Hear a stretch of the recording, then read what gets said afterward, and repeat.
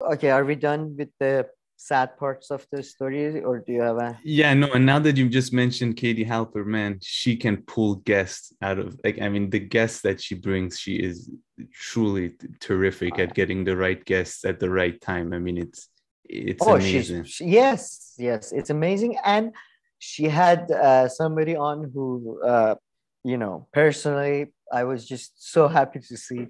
I almost like jumped in my chair. She had Lucy Lawless, Xena the Princess Warrior. You watched Xena when you were a kid, right? No, Oh, come on, man. It's sorry to disappoint she's you once again. oh my God, yeah. They had yeah, I Man, this is ridiculous. You in the haven't seen Steven shit. no in the Steven Donziger part, there's this part where as if like Cornel West is being kept like on the bench or something. She's like, Cornel West is here. Let me bring him in 1 second. He's like, she's like as if it's like as if you have such a good team that you keep like some star players even on the bench or something. And she brings them on, and there are like five Cor- of them. there should be a commentary on the whole thing. Cornel West sitting on the bench right now. People have criticized Katie for not using Cornell at the right moments in the game. But he's bringing on now. Oh yes, he's changing. He's putting on. He's taking off his bib and putting on his kit. Okay, we're gonna see. Okay. We also see Adolf Fries on the bench. He's The putting on star his shoes. player they bought. Yeah. He should be making an appearance later on. Chomsky couldn't be because of his recent, because of his recent injuries. Yeah. Man, it was ridiculous. Oh my God. No, but yeah, man, Lucy Lawless was like, I love this. Like, I love that Katie's finding out all these awesome, cool celebrities like James Cromwell. And by the way, if I could make a suggestion, because Katie Halper seems to get everybody, get Brian Cox. He's also a super awesome lefty and he's funny and all that. James Cromwell, yeah, Lucy Lawless, the sexiest woman alive. Uh, uh, you know, Oh, Brian yeah, Cox, she's the got a New physicist, Zealand. the British guy. No, not the physicist. Brian Oh, Cox, the actor. And yeah, the that's the physicist first is thing. good too. Oh, the old guy from what's it called? From Succession. Yeah, Succession. Yeah, sorry. yeah. And from a lot of like Brian Cox is a goddamn legend. He was in Troy. He was in. He's been in too many things to name. He's a legend. So yeah, it was great. It was. I mean, yeah, and I wanted to mention Xena is from Xena, Miss Lawless, Miss Lawless. I don't know. She's from New Zealand, and I was that's a sexy accent right there. Alrighty, okay. So now that we got the sad part out of the way, the inappropriate part No, out of the I way think we've too. moved on to the. Yeah. Yeah, Now let's move on to the we fun moved stuff. on to. No, this was the Yeah. inappropriate middle ground. Yeah, okay, go on. Oh, right, you're right. This was a bit. I'm sorry, by the way, if I'm objectifying. I don't mean to do that. They talk about the real issues. By the way, it was just fun to see a celebrity, talk about real important issues as well. It was just a personal, thing I had since childhood. So I was very happy that those two things happened to overlap. But yeah, so yeah, no offense. And then there was this whole debacle or fracas, as I like to call it, since you remember the whole, what was it? The whole Top Gear thing, fracas. Watch Top Gear a lot, so I must know what are you referring to No, exactly? How at the end, the guy got, what's his name? Jeremy Clarkson. Clarkson. He got Yeah. fired. Yeah, he got fired over a fracas. And fracas was like a word that I had never heard Well, before. I And haven't since then, I haven't heard that word either. all right. No, in England, suddenly everybody described it as a fracas, and then it suddenly became, I think it means sort of like an altercation or something. But there was this whole thing between like some, there, do you want to give a sort of an overview or should I just jump in with the? You can, I mean, pretty much all I know about is Glenn Greenwald tweeted this little short, included a little short video of Hasan Piker. That's what you're referring to, right? Yeah, a short video of Hasan Piker where Hasan Piker pretty much says, actually, I'll put the video right now so people can see it. But he pretty much is like, he makes it seem like, people asking him about Julian Assange and he doesn't want to talk about it. And it's like you right-wing kind of obsessed people with Julian Assange. But I'll flash the tweet right now and the video so people will see it. Exactly. Bro, why are you not mentioning hero Julian Assange being extradited? What the fuck is wrong with you? Assange stands on the internet are some of the most psychotic weirdos that it's just like, just stop, okay? Just be normal. Just stop. Do your fucking weird thing at the Jimmy Dore stream, okay? This is not the Jimmy Dore stream. We do a bunch of different content here. Go hang out with like weirdo fucking fascists, okay? And then the Vosh part, I have no idea. So that you have to set it up. All right. And to be honest, I didn't look into it too much because that's the point I want to get into it. Yeah, Hasan Piker said something, but then he responded and he said, I talked about it later. I don't know. I wanted to talk about two things. Sorry. Two things. What Wash said was far more worse, apparently. He said something to do with, I'm okay with Assange being like killed or something. Jesus. If it's something like it was disgusting, but it doesn't matter. It doesn't matter. My first point is that, first of all, Glenn, what are you doing, man? Go take down a South American republic or something. What are you doing wasting your time with like losers that are like doing 8-hour, they're playing video games? Well, I don't know, they're also commenting on political economy of Ecuador. What are you doing, man? Sorry, go ahead. Before you would like to come back on this later, I don't think you're saying that people who play video games are all necessary losers, right? Just giving you a moment to clarify that. No. I play video games. No. You just mean Hasan Piker specifically.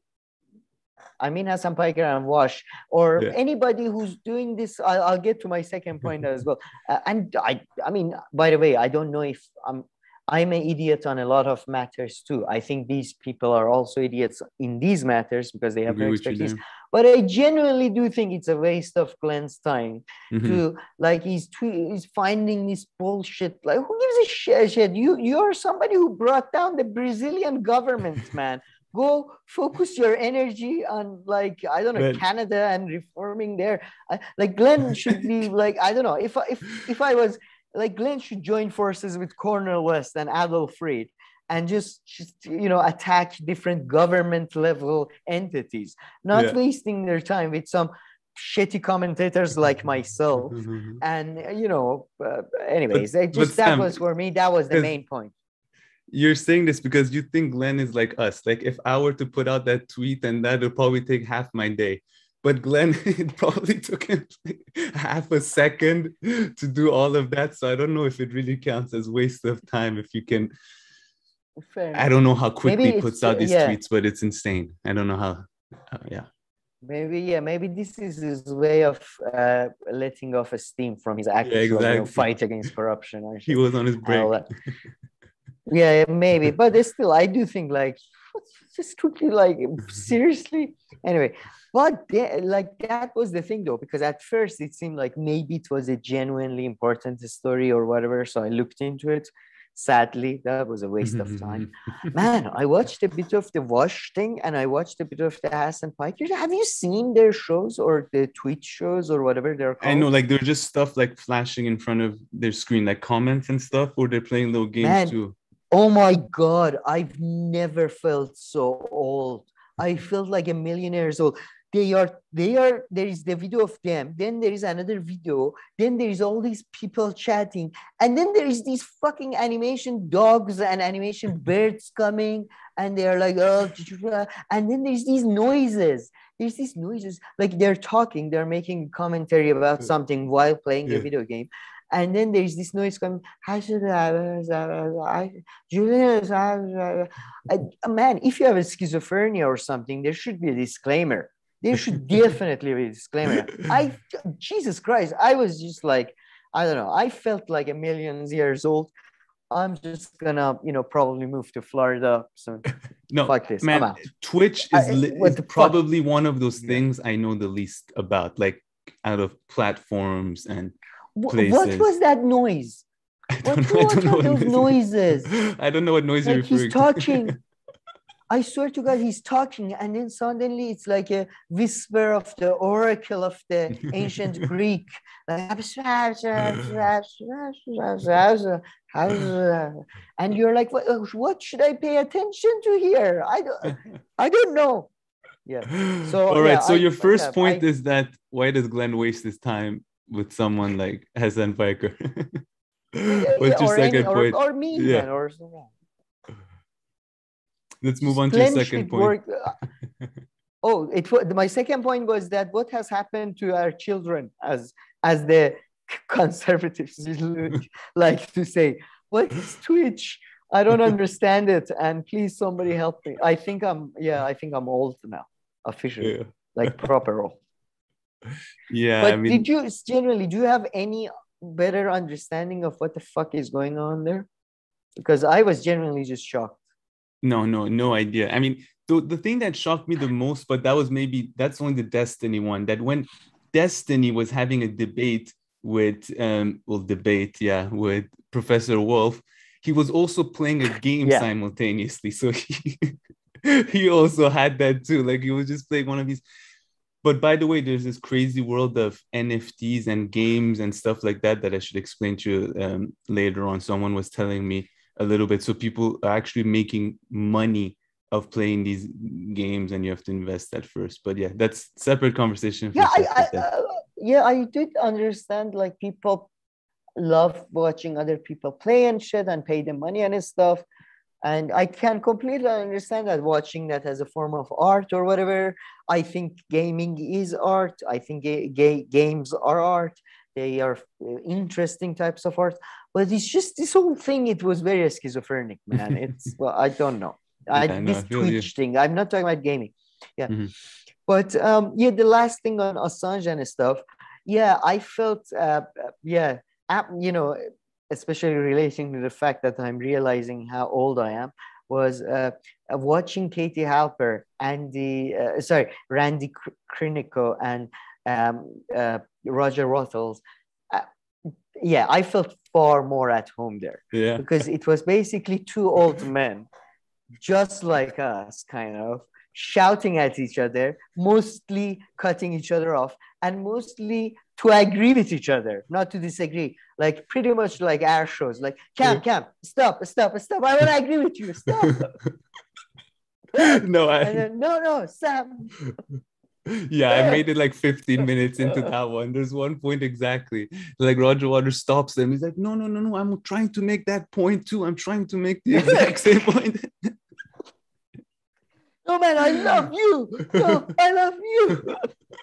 No, really? Well, it was really good though, man. That one was really good. Like Andy Krinico and Roger Waters, I think both make real good points about as very lowly individuals, are the viewers. What can we possibly do to make the world a better place? And it's always awesome to see a celebrity like Lucy Lawless, like James Cromwell, Brian Cox, Roger Waters, that are, artistically so talented and also like are actually good guys. So it's awesome. But I highly recommend watching that for the fun of watching two. I mean, if you like us bickering over things we agree, I think you like them as well. It was so much fun, and he's so cool. Roger Waters is so cool. I mean, he talks about Trump, and he's just, he's amazing. He calls him a fat prick. So I love that.